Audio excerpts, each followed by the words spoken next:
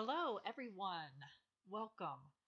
My name is Amy Bowser Tennant, and this is a video dedicated to those of you who would like to begin blogging your family history. Recently, I gave a lecture titled Tech Savvy Journaling and Scrapbooking for Genealogists. And in that class, I shared with everyone how I enjoy participating in blogging my family history. And so I shared a few steps on how to begin blogging.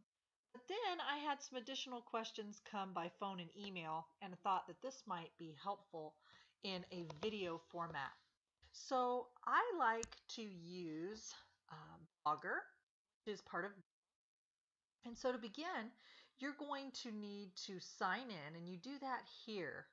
I can sign out, and then I can sign back in.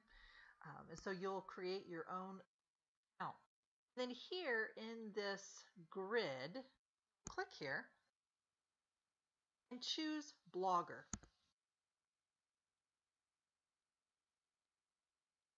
Now my blog is called My Kith and Kin.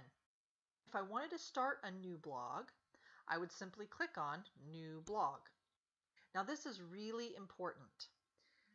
Your blog title is like the name of your book. It's not the name of a chapter. It's not the name of each of your posts. It's not the title of what you're going to write about today or tomorrow or what have you. This is your overall blog title, which is different. Then you want to name your, or rather, I should say, you want to make your title the same as your address.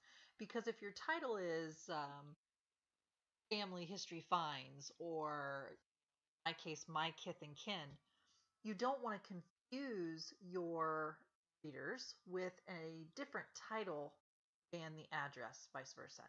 So remember to name them the same.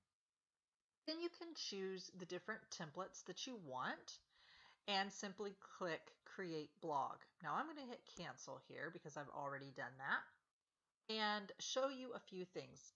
I've created my blog. It's called My Kith and Kin. So I'm going to click here and do so. Once you've started blogging, you're going to have an overview. Your overview is going to tell you a little bit about what's going on your page. So if I clicked here on More Stats, which is what I enjoy taking a look at, I can see that today's page views were 41 views. Yesterday was 62. Views last month, 2,884. And then my all-time views here. This is my number of followers. I can also scroll down and find out which of my blog posts are enjoying. So if this says the week, which you can kind of tell that week is highlighted here, Thoughts on Writing Tragic Events has been my most popular. For the month, click there. Also, Thoughts on Writing Tragic Events has been the most viewed blog post at 1,638. And then I can move into the all-time and see that my How'd She Do That using Facebook post has gotten the most views of any. Now my traffic sources, that's where people are learning about your blog. They're seeing it and then clicking on it. Generally speaking, Facebook. Facebook is what drives my blog. If I were to click here on More, I can see that, it'll come up here. I'm just going to click on month here.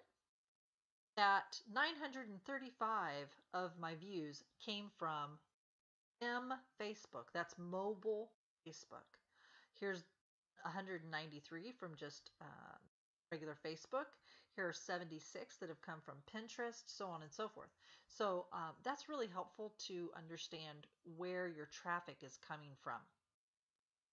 Also, looks like we've got a keyword of Amy Tennant. That was only one, so I'm not really interested in those. Let's go back. Let me scroll up here to the top. That was in our overview section.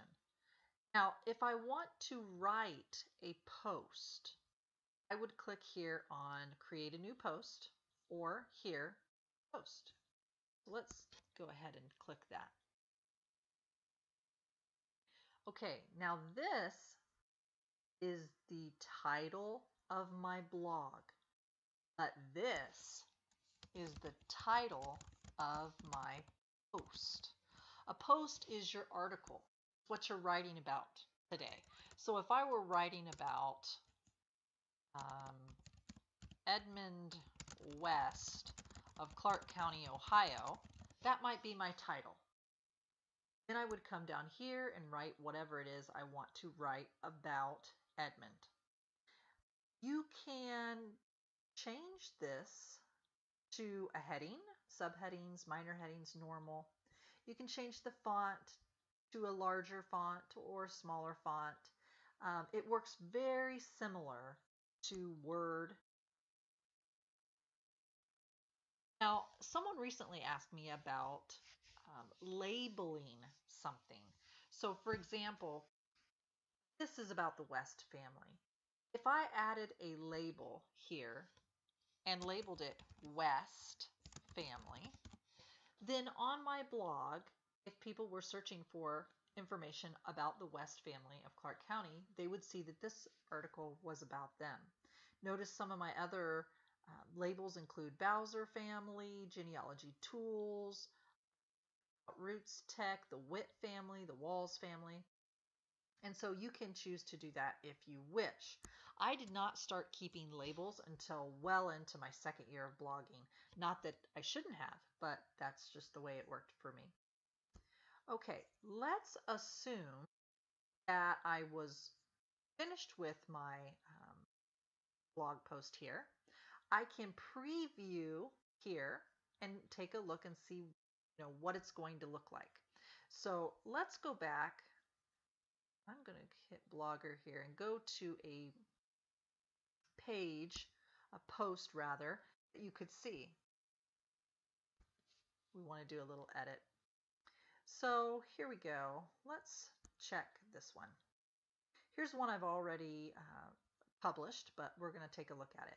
Following the wrong family line, not a mistake after all. Okay, so I've put in some pictures. I've added some text, some source citations. Looks like I have not put any labels on this one. So maybe I might do that. I think I will put in here that this is part of the Cole family. So I'll just put done on that. And kind of taking a look at it here, you notice some places in bold, some in it that have been italicized, and so forth. Now, if I want to look at it before I publish, I click on Preview. It takes me to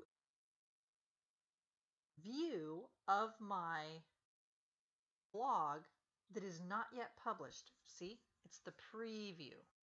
So I can scroll down here and just kind of take a look at what it looks like, especially formatting, really important. So, I like do I like the place of the picture there?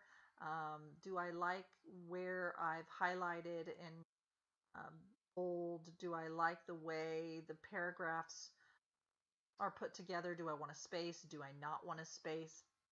And so this allows you to take a look at the format and the overall presentation of your post prior to publishing. Just simply click out. And if you like what you see, you click publish, or in this case, update. So again, a friend of mine had asked, oh, I made a mistake on my blog post, but I already published it. No problem.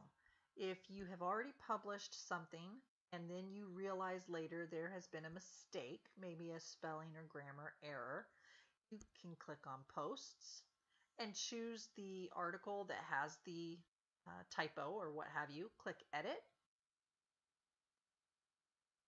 Make the change wherever that might be. This was incorrect and I wanted to make that a period. I would simply hit backspace, period, and then click publish or update. Looks like this one was never published. this one.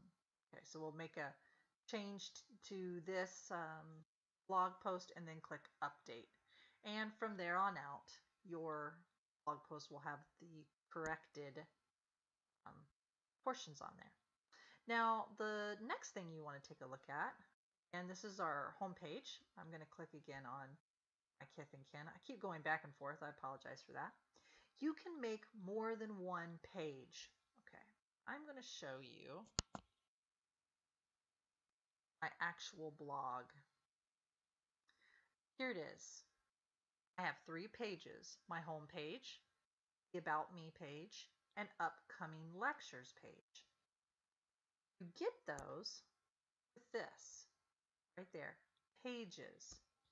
By clicking there, you can create a new page. So for example, if you have, I'm going to go ahead and click on this one.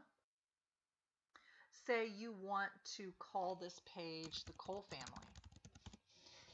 All of your information or links to specific articles, or maybe you could even upload your PDF of your, I've lost my train of thought, pedigree, a pedigree chart, maybe a family group chart, something like that about the Cole family, a few Cole family pictures or what have you, and you can put that here, and that becomes then a separate page. So essentially you could have one about your maternal line and your paternal line and your collateral lines and so forth, and that kind of gives a little organization to your blog. Okay, I'm going to close that out because I don't want it. So I'm going to delete that. And there again, you can delete a page. Then periodically, you're going to need to update, like my upcoming lectures page. And so I can edit here, make the changes. This one is done. Already finished that lecture.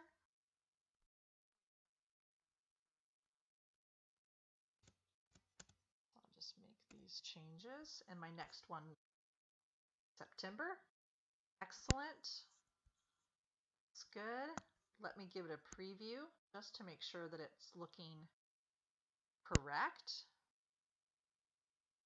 And it does. I like how that looks. So I'm going to click on update. Voila.